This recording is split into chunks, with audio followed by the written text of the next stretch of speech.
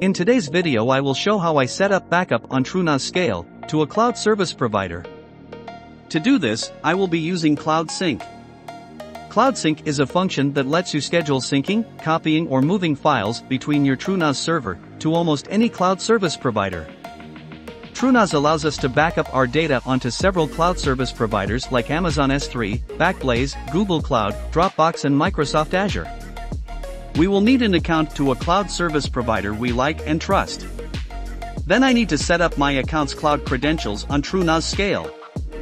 I will be using iDrive E2. I am not endorsing iDrive, I am using them because I already have an account with them. Setting up backup to any cloud service provider should be similar to how I will do it today. First I set up iDrive E2 bucket. Log into your iDrive account.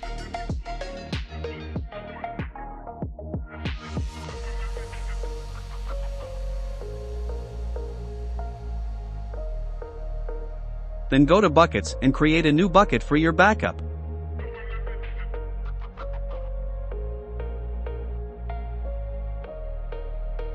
Choosing the region closest to you, I think, makes the most sense. Give it a name that you can easily identify. Files on iDrive are defaulted to being private. If you have a paid subscription, you can choose to make this public so you can share the files to others. For example, in your team.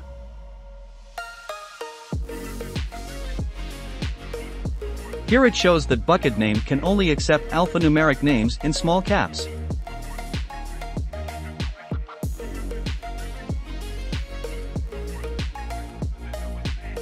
Once I update the bucket name accordingly, I can click Create Bucket. Now our first bucket is created, we can proceed to create the access key for our bucket. Go to Access Keys and click Create. As you start to type in the name, it will give you suggested names from the buckets that you have. Make sure the permissions you select for TrueNAS is read and write. Otherwise you will not be able to push files if read-only is selected. And you will not be able to pull files from your backup if write-only is selected. Once you click Create Access Key, it will give you the endpoint, access key ID and secret access key. All of which you need to enter in cloud credentials on TrueNAS. Make sure to copy and save all this information as it will only show once. If you lose this information you will have to create a new access key. Now go back to your TrueNAS web GUI. To begin setting up Cloud Sync, go to Credentials, then Backup Credentials. Click on Add Cloud Credentials. Here, TrueNAS Scale provides a list of providers that you can use. If you are using iDrive like I am, you will need to select Amazon S3 as the provider. Put iDrive as the name to identify that this is for iDrive credentials. Here we will enter the access key and the secret access key we created on iDrive.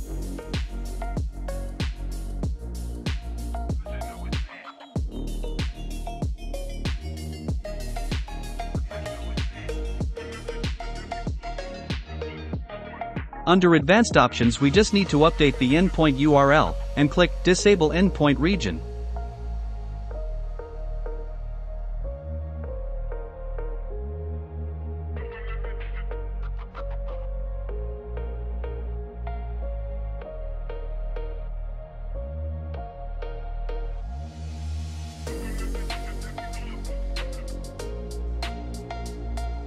Verify that the credentials are valid, then save.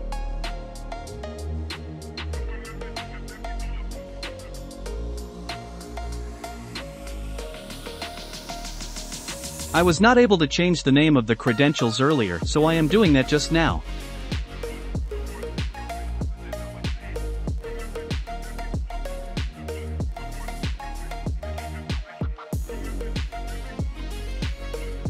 Now we have cloud credentials set up, we can now set up our Cloud Sync task. Click on Add, enter a description.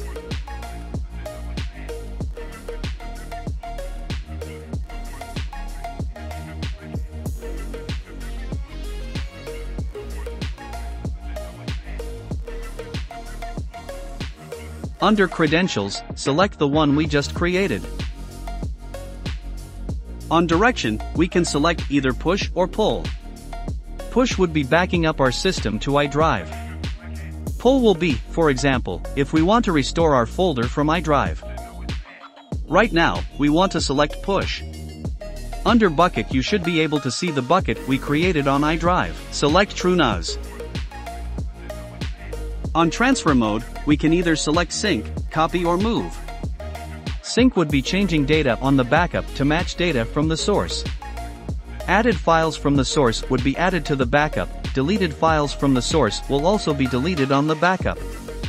Copy would be overwriting all that is currently on the backup, while Move will delete from the source and copy to our backup.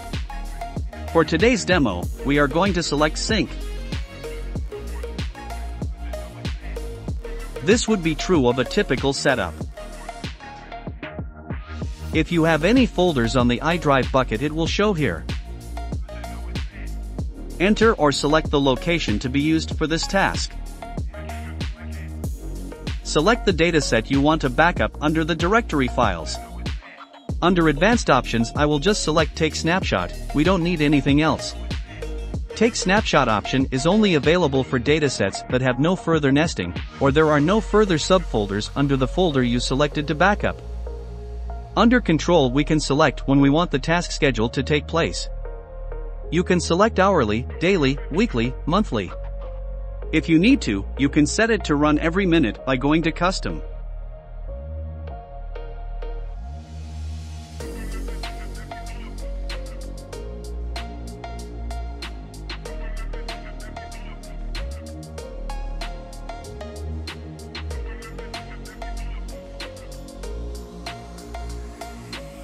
Prescript and postscript if you need to run a script before and or after a sync is performed.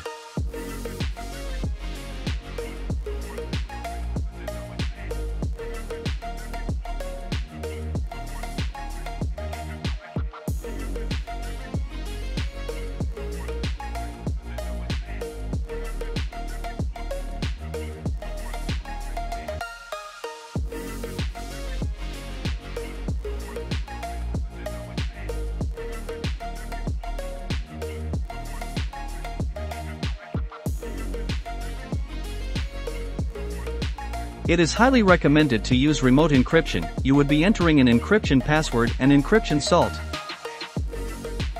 More on this later. Right now, we will proceed without encryption.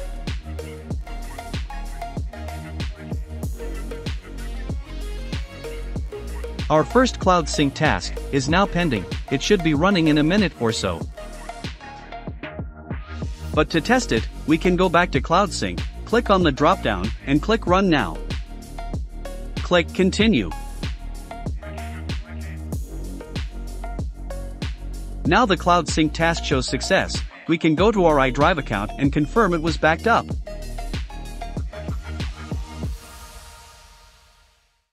As we can see here, our dataset has been backed up on iDrive. Now we have successfully created a backup for a dataset on our TrueNAS server. Let's create a Cloud Sync task for our app data. This time we will use remote encryption.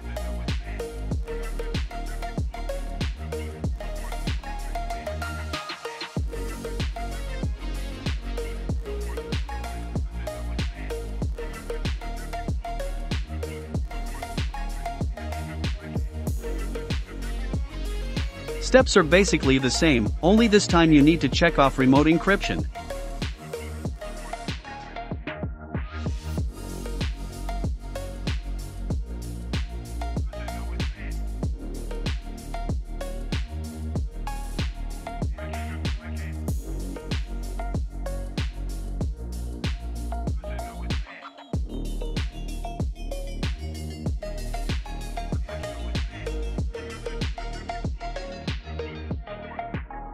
Make sure to provide a strong password and an encryption salt.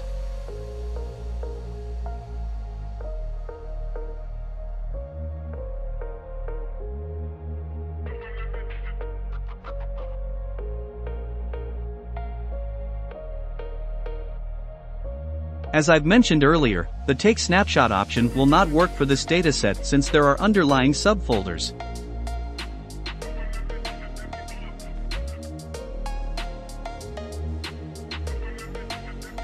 I also forgot to select the location of the backup.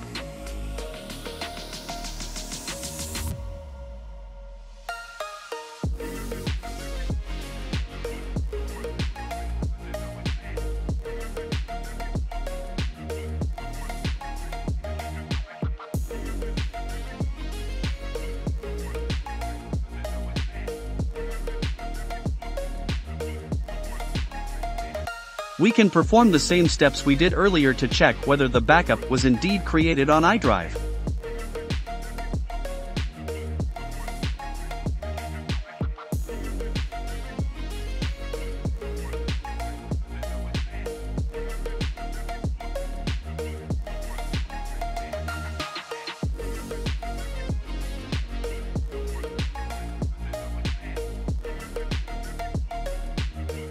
As you can see, this time, the backup is encrypted.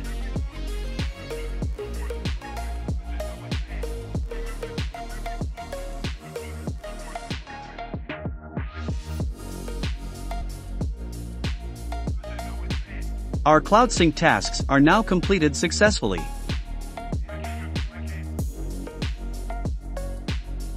I hope you enjoyed the video and found value in it. Thank you for watching.